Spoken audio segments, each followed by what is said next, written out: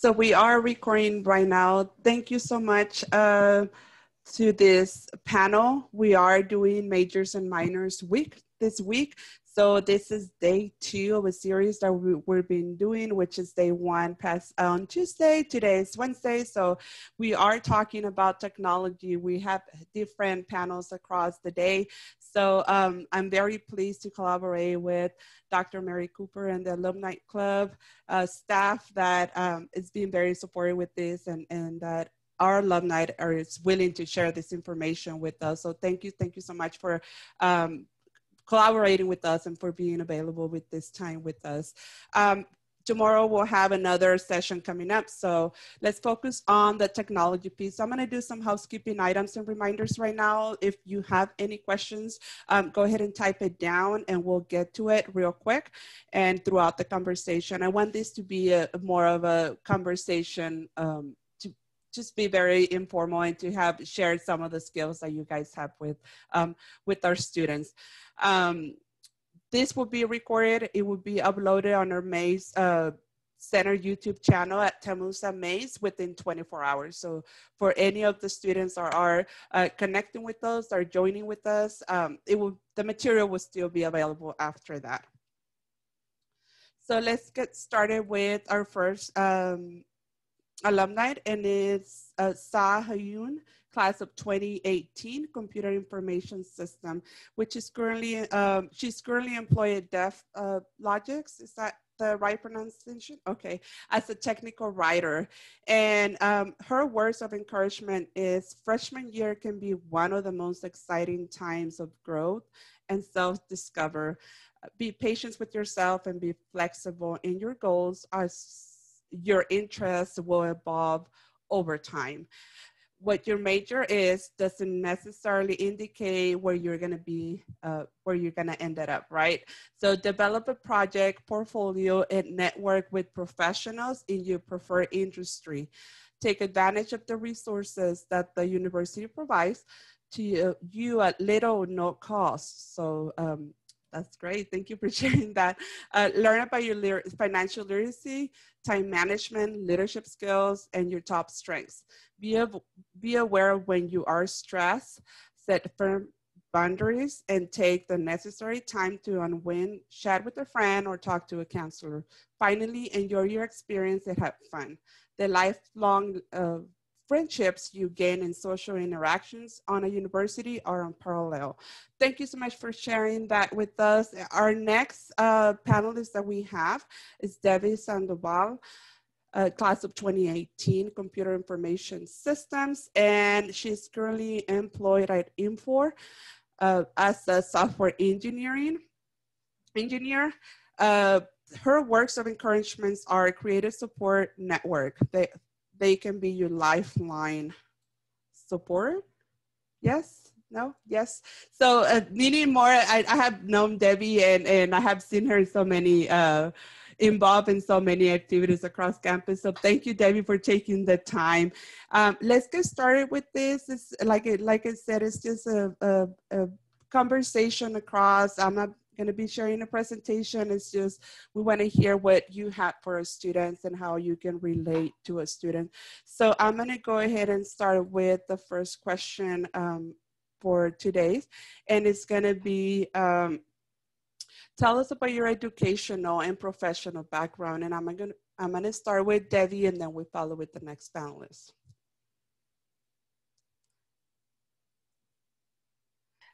Hello, everybody. I'm Debbie. My educational background, I have a computer programming degree from San Antonio College. I graduated in 2016, but it actually took me about 16 years to complete. So it's never too late to go back, people. I also earned my bachelor's in information assurance with cybersecurity. I earned that in December of 2018. Okay. And that's basically all my educational background. I took all the recommended classes. I even took additional classes of what I was interested in. For instance, my degree plan was based strictly, it was a BAAS degree, which was a Bachelor's of Applied Arts and Sciences.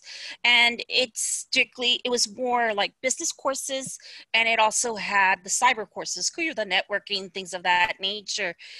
But I went ahead, since I like databases, I went ahead and made the opportunity and continued taking additional courses, and they were senior level courses, just so I could have that extra oomph when I was job hunting.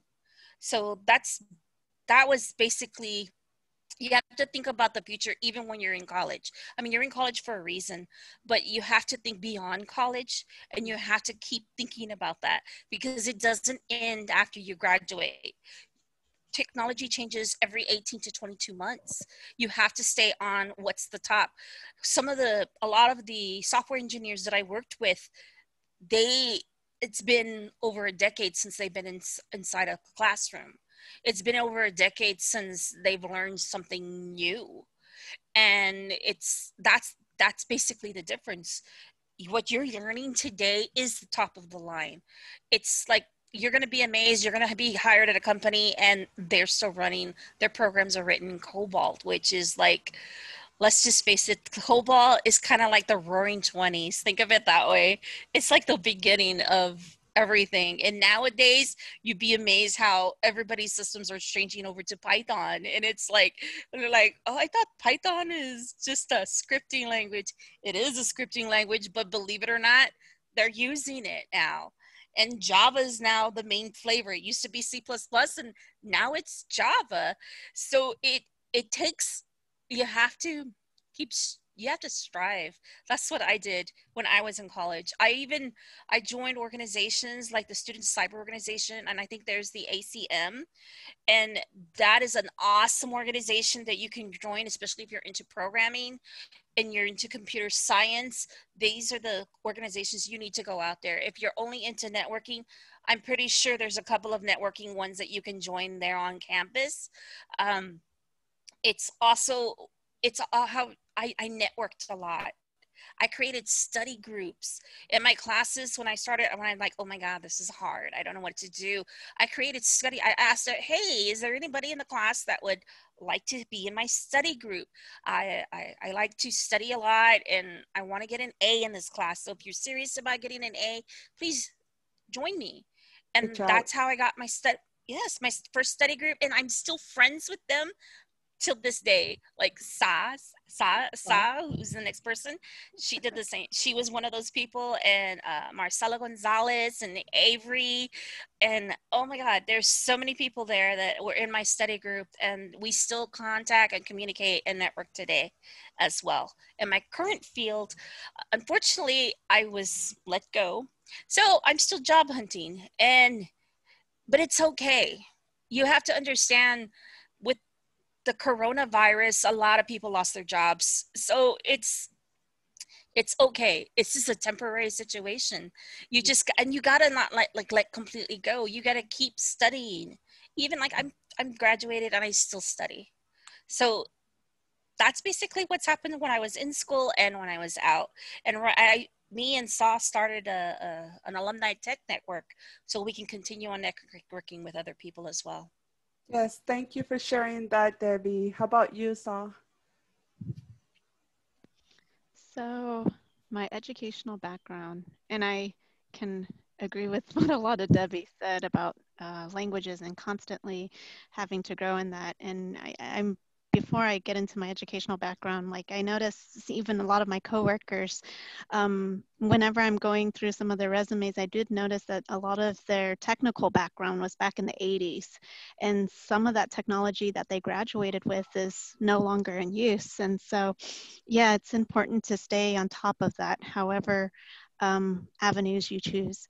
But my educational background, so I got my technical start in high school. I went to a vocational high school where I majored in electronics technology, and I took a few computer science courses, and I just really enjoyed the subject, but it was really difficult to find, I guess, my place in the STEM world at first. I think I got a scholarship to go to school for a liberal arts program, so I majored in English at UT Austin, and I did that for a few years.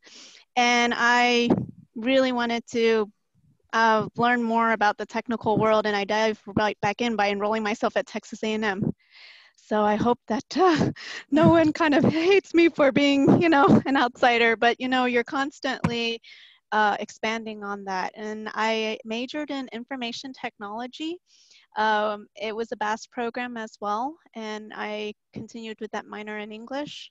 But yes, a few computer science courses tossed in there as well. And I'm currently working on a master's program at North Central University. It's for technology and innovation management. And so that's it in a nutshell. And yeah. Awesome. Basically, don't stop learning, right? Especially in the technology field, is you have to keep up with the technology moving up. Yeah. So And in order for you not to stay behind, you have to yeah. run with that as well. Like David said, it's been updated every month. It's not Yeah. years, it's months. So you really have Yeah. to It's put changing yourself quickly. out there. Yes. Thank you for sharing that. So what are some of the skills that are needed in your role right now? And how have you focused on developing them over the time? And we'll start with you, Saul. What are some of the skills and how have you worked on developing the skills?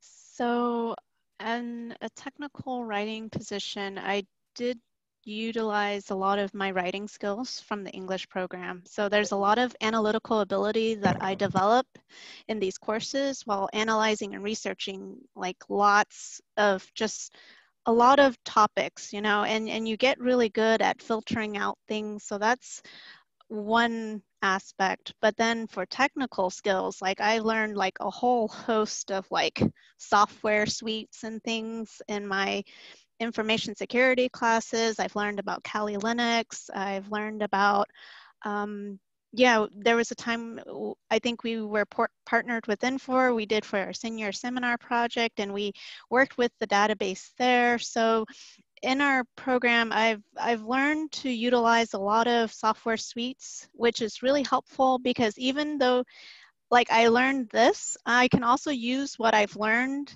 in school and apply it to another alternative that's similar. Maybe it's like a business proprietary software or something, but it's very similar to what I've worked with in school. And so those skills are also transferable. And I might have to do a little bit of supplemental learning, but at least I have my foundational knowledge there. So yeah. Yes. Thank you. What about you, Debbie? Well, I when I got my first job and I was helping, and they said, "Oh, what we need you to do is we need you to pull data out of XML files." And I remember looking at one XML file at Musa. So I had 1 week to learn XML on my own, and it was just terrifying. But I heard this little voice, and it sounded a lot like Dr. Barton. And I just started, you know, I'm like, you know what, I can do this. I can do this. And I had to learn. I worked in an architect department doing AWS, and I did a lot of all their scripting for them.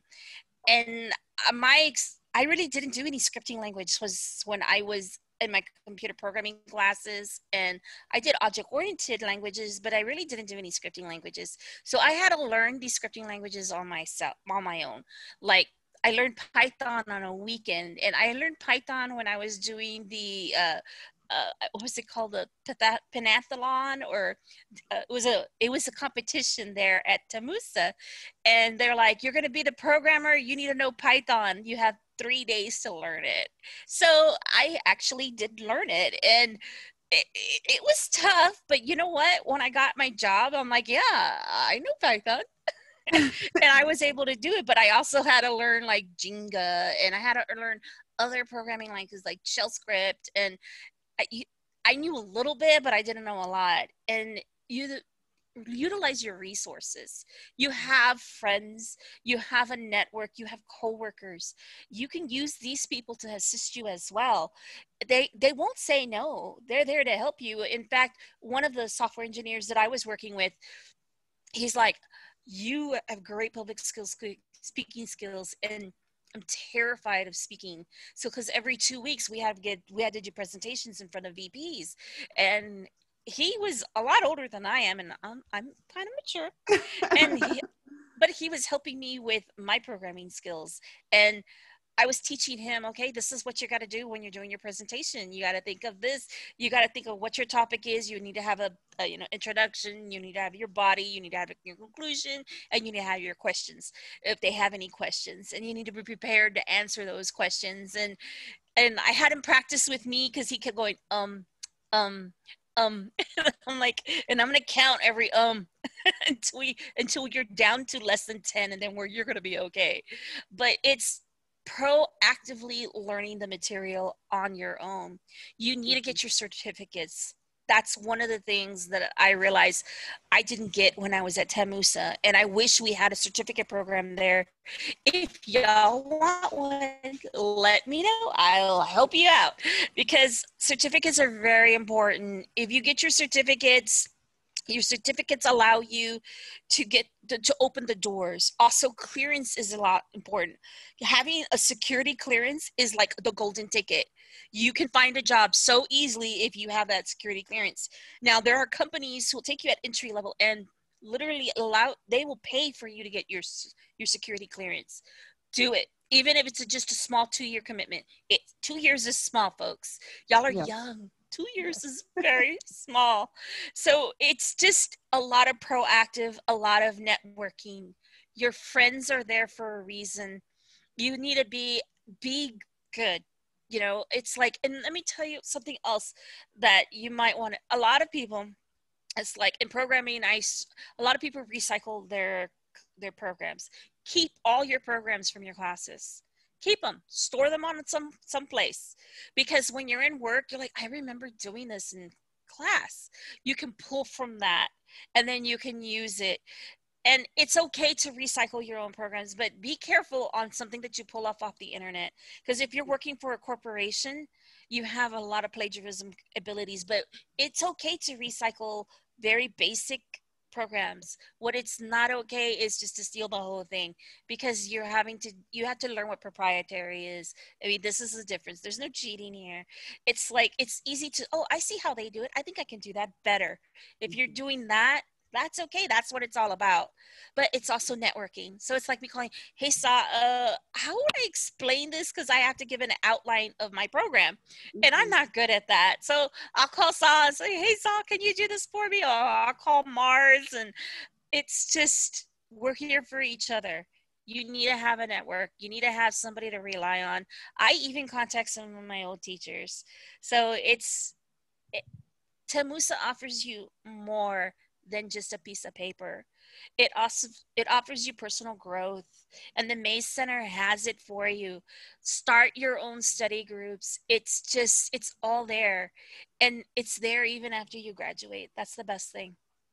Thank you, Debbie. And you answer my next question, because you were talking about how you can save your information, save your work, keep it with you. That way you can refer back to it. Because my next question is, how did the time here at Texas A&M San Antonio prepare you for life and for work after your graduation? So I think you answered some of that information in there, but we can go ahead and go with you, Sa, on this question.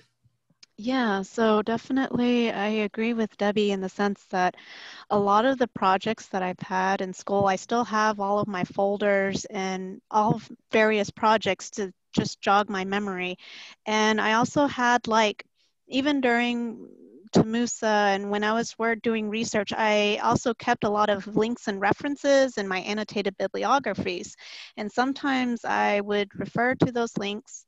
And also there's like a lot of open source software that I refer back to often. And so a lot of the projects that I worked in my class, there was a project management class that I took with Dr. Birdwell. He was a former professor at TAMUSA, but definitely learned a lot about teamwork in that project. We were working on something for ESC, ESC Region 20, and they were talking about a telework program. And so we were looking at Gantt charts and learning about how to manage your time and all these various tasks and how to assign each responsibility to all of these things and delegate to people. And so, you know, at least in my experience, I know that some people have a project where one person's doing all the work and no one else is helping you. But in my experience, I was blessed to have teammates that we've shared our roles equally. And if we were unclear about using something, like there was like a software that I had trouble with, like Windmill, I basically talked to one of my team members to basically use that in Tableau, and it was like a graphics software. So there were just a lot of things that I was exposed to at Tamusa, and maybe we didn't go in depth, but it gave me enough exposure to gain a broader understanding of how each of the software works. So I think those experiences, they're still with me, and they're still in my head and on my files. So. Yes, thank you for sharing that. I know, I'm glad you mentioned time management is very big, especially in the student college life, we'll say. And there's a meaning when a professor is assigning you in a group project. I was not fond of that under my undergrad as well. It's like, why do I have to do a project in a team? I can do it myself. But this is what it comes in the real world. When you out there in the workplace, it's about team, it's about collaboration. So this is really, the teachers are really putting you in that perspective that you need to learn that collaboration and communicate in a team so you can all get an A in the assignment, right? So thank you for sharing that with us. Now I'm gonna get into the next question is, what has been your favorite professional project? And I'll start with Debbie and then I'll go with Saw after that. And you're muted, Debbie. Wow, because there was a lot of projects. I but think the one that you say this is like, yes, yeah, I think it was during my and yeah, I really like. I think the best one was during my internship. Mm-hmm. I worked for a healthcare. We made healthcare products like software, and so I went out of my way to learn the rules and regulations of something called HL7, which is basically it's the law. Like everybody knows about the HIPAA. This is basically the actual rules of how medical records are stored, like literally from how many bytes you need to what, if it uses capital letters, if it doesn't use capital letters. And I made it a point to, I was working with that, but I didn't exactly know what it was, of course, because I worked with healthcare, and I have over a decade of healthcare call center experience. So I was familiar with the actual, like what you say, attributes. Like I knew what the records were. I knew what the medical records number was. I knew that it was 9 digits. I knew all of these types of things, but to actually know what the law dictates to how big it's got to be and how it needs to communicate. Because we were trying to develop software that one hospital could easily get the records from another hospital. And the reason, the logistics wise, why that's difficult is that for every bit of information, if you work with databases, every bit of information has a name to it. So like, for instance, first name, last name. Well, it could be that in the other hospital, they don't have first name, last name. They have F name, L name, and those two are not going to read each other. It has to be mutual. So we were trying to develop a mediary database that can pull their own data and know exactly what it is, put it in a generic form to where the other hospital can pull it as well and easily adapt it to what they have, and vice versa. This way, so if you're from New York and you're in San Antonio and you're in a terrible car wreck, they can literally pull your medical records instantly or within a couple of minutes. This way the doctor knows that you're allergic to something, what your blood type is, all of this information, who your contact people are. Was my favorite project because I went above and beyond and actually learned the actual laws of how it was put together, and I was noticed because of that, and I took the initiative to do this. And I think I got a lot of recognition for it. And after that, they literally hired me full time. So it take initiative. Don't stand around and wait to be told what to do. And this can go in everything you do in your life. Don't stand around and wait to be told what to do. Be your own leader. There's always something for you to do. Whether, even if you're working at a coffee shop, you can always pick up a rag, always dust, always mop. It doesn't matter. Take the initiative. And if you don't know something, don't be afraid to ask. That was the one thing that I'm never afraid to ask questions. So it's like I try to tell that to other people. That's why I sit there in class with my eyes open, listening, and I engage my professor. And just the way that I used to do that, I do that in the work field as well with my boss. Because let's just face it, we're all in this world together. And it's like, you got to treat everybody with respect. When you're working in that field, don't be cliquey. Think of everybody as there for you as a resource. Think of your coworkers as resources and treat them as resources, and allow them to treat you as a resource as well. Be generous and be kind. Thank you, Debbie. What about you, Saul? One of your favorite professional projects was the AHA project.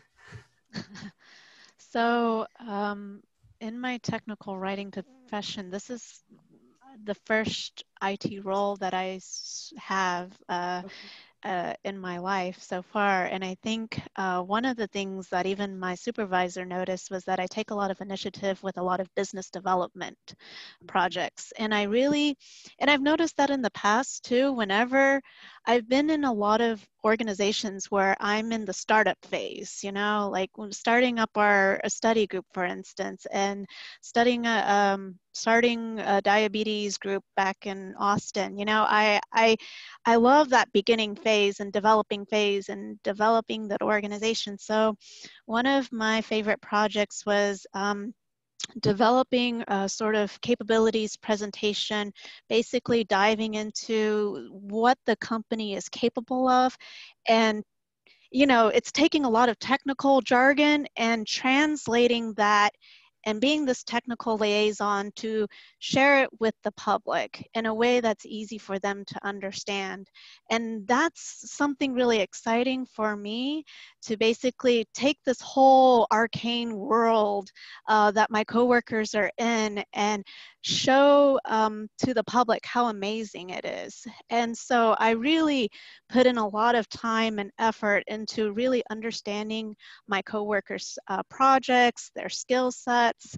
I pour a lot of time into developing a presentation that's very clear and concise, and developing a lot of white papers that allows me to even get an even in-depth study on the technologies that are currently being developed that aren't necessarily out there yet, and to be able to make that clear to the general public, so of different types of audiences. And I think that's a quality that I think I also have with like language, in a sense, just taking a language that's difficult to understand and making it easy and simple. And that's what I enjoy. And yeah, so that's one of my favorite projects. Thank you. Thank you. It makes a big difference for a lot of students when you really come forward and take the initiative on doing something, whether it's small, whether it's a big project, but always raising your hand and saying, yes, I'm available. Yes, I'm on it. Yes, I want to study with you. When you start moving the yeses up, then you'll get graded opportunities. Thank you for sharing that. So not everything's so sweet. We know that in the technical world, in the workplace, but let's talk about a challenge. What has been your greatest challenge learning moment so far in your career? And we'll start with you, Debbie. I believe she's frozen, but we'll start with you, Sa. Okay. So I'm going to probably also include my educational experiences, because this is where I'm developing this technical background knowledge. And I think some of the challenges were just, again, learning a completely new language or learning a new computer programming language, and you're in here, and sometimes you have the professors that would like to go with you step by step, and then there's other professors that likes you to just explore, and they kind of just dump you in there and just have you play around with functions and break stuff and just learn from trial and error. And although I've experienced both sides, I guess, you know, I think I don't want to break stuff, you know. I Yes. want to really take care of things. And so whenever in my career, I think whenever I'm learning a whole bunch of new stuff, I take a long time to soak it in and basically make sure I have a very clear understanding. And some of my challenges, at least right now, are just understanding the nuances in the contracting world and the government contracting world. And that's something I didn't learn in school. So there's this whole vast like legal space that I haven't really explored concerning regulations about turning in these proposals and contracts and grants and things that, I mean, I have to comply. Otherwise, you know, you go to prison, you get the company in trouble. And I don't want to make that mistake. And so I'm learning as much as I can. It's a steep, you know, sometimes a steep learning curve, but I'm willing to put in the effort into it and learning as much as I can. And I think it goes back to that idea of taking initiative for your learning process, making sure, and also asking your coworkers, because they've done this before. A lot of them are familiar with it, this whole network. You're not in it alone. So if you're unclear about anything, that's what I'm learning to do, is to just ask. Just ask. Mm-hmm. Debbie, I don't know if you were, thank you, Saul. I don't know if you were able to hear the question, but what has been your greatest challenge or learning moment across your career? Oh, that's, I don't know. You know, that's a good question. I think it's mainly the fact that I don't have certificates. Okay. And I think I need more education. And I think it's just being confident in what I do know and selling myself appropriately. I think that's the biggest challenge for me, because it's like when I very first started working, I was like, I treated everything like I was in class and it was an assignment. Okay. And what I needed to learn was that I have these other people there to help me. And I needed to be able to ask for help. I think that was my biggest challenge at first. I didn't want to because I was afraid, what are they going to think, you know?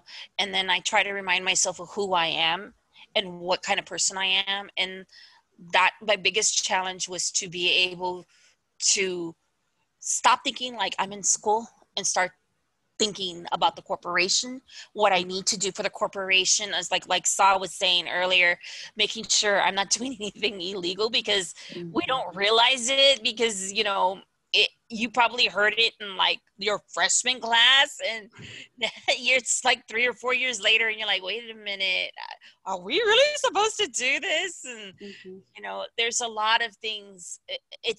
There is so much for you to learn the moment that you get there. Don't be afraid to ask. And now that right now, I'm proactively looking for a job. It never stops. I'm trying to keep my resume updated. Sa helps me. And I try to keep my cover letters, and I go in there, and I mean, I have interviews, and I think I did great. They say you did great. Of course, Corona just killed that. But I think they're starting to hire again. So I'm getting a lot of callbacks again. Thank God. So hopefully I will have a job soon. But it's just the biggest challenge is myself and how I think. So I literally suggest what you do is think about how you are now, and think about how you want to be and what kind of person you want to be in 5 years from now, professionally speaking and personally speaking. Think about that kind of person and start working on it now, not then. Work on it now, because by you start working on it now, by the time you graduate, you will become that person. Yes. Thank you for sharing, Debbie, on that. Keeping that positive mind across, right? You are going to hit a lot of no's across your career. So you need to get used to it, and you need to overcome that and start getting ready for the next opportunity. One door is going to Yes. close and then another one's going to come in. So you have to be always prepared and always available to learn and continue learning, especially in the technology area. Thank you so much for sharing that. So I do have this other question is, and I'll share this, send it to Sa. You had a mentor that helped you to transform you in this career? Into this career. So I've always had people recognize my writing skills from a very young age. And I was always a better writer. Even I communicated better through writing, and a lot of people can see that it was a lot more eloquent to understand. So I've had various teachers kind of planted the seed of the idea of writing as a career, but for me, it just didn't seem practical at the time. You know, I was just like, oh gosh, I mean, imagine publishing or dying. It just, the starving mentality kind of struck in my head. And so I've always had that in my mind. And I've had various people like nuns tell me, oh, you should be a writer and stuff. And so I think I've never, Clarissa Tejada, actually, who's a counselor at the Career Services Center, she noticed my English major background. She noticed that I was doing IT, and she's like, you know, Sa, have you ever thought about technical writing? And I was like, it might have crossed my mind, but let me explore that a bit more. And I think that when I interviewed at DefLogix, it was the first interview where I felt like, man, I did really good in this interview. I like how it was going. I loved how I answered the questions. It seemed almost intuitive, like it was kind of striking at my talents. This is a career that felt right for me. And so I went ahead and applied for the job, and it took them about 6 months to get back to me. I had to wait a long time. I know that they had other stuff going on because, you know, they're working with federal contracts and stuff. And at first I thought that, you know, I'll just look for other jobs and things until I actually went back to a job fair. Someone told me about it, and then I saw them again, and I was like, hey, this position is still open. Let me inquire about that. And so I inquired the leadership team, and one of the ladies was like, oh, I remember you. Let's get you hired. And I was like, oh, great. And so my supervisor is really, I consider her my mentor, even though she's younger than me. She's been in this field for 6 years, you know, and so, I mean, I don't care about age. It's really about where your experiences are and what your interest and passion level is.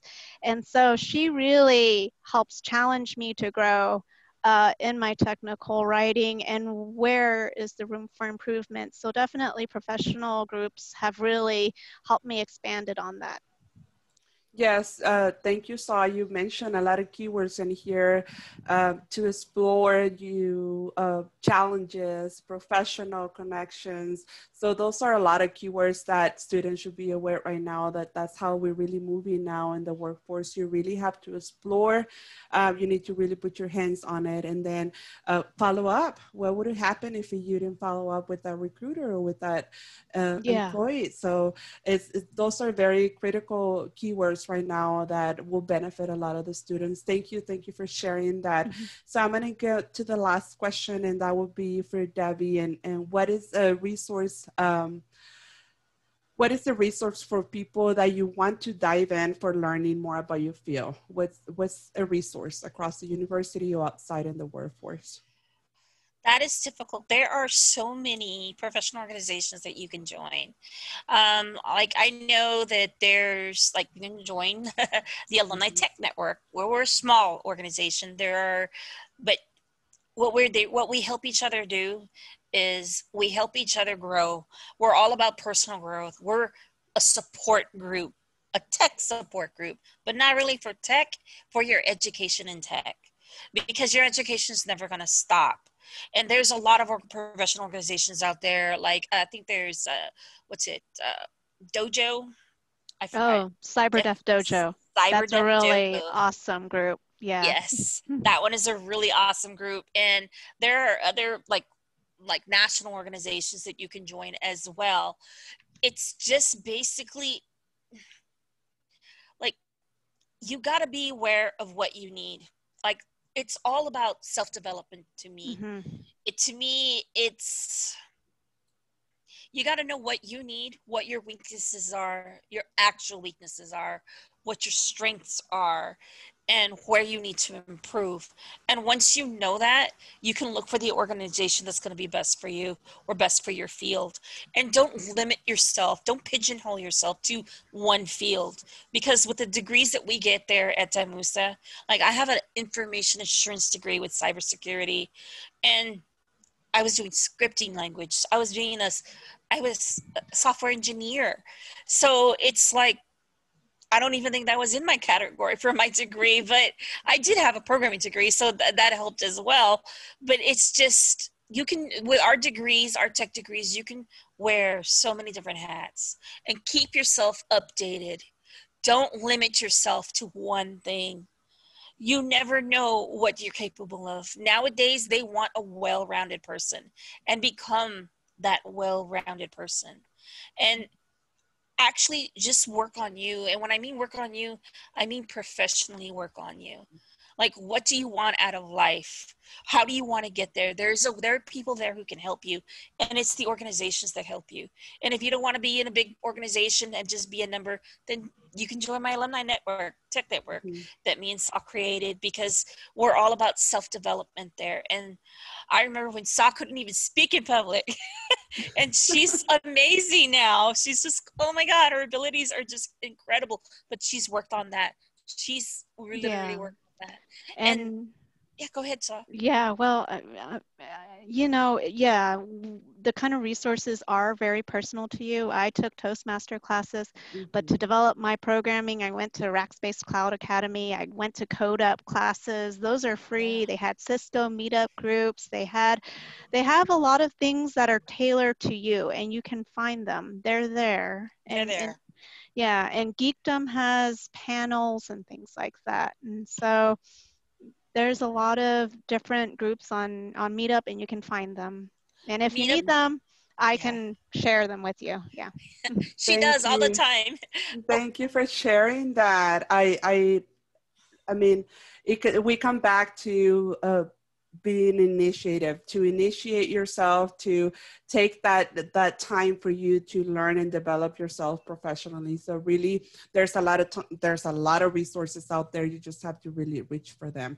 So thank you for all the questions and the great answers we have, and thank you for sharing so much information across. So thank you, Dr. Mary Cooper, for this. We do have Roxana Miranda here. She's an academic advisor, and she's just going to share with us a little piece of advice to our students in the academic side of it. Hi, everyone. So I'm Roxana Miranda. I'm a College of Business advisor. I advise students R through Z.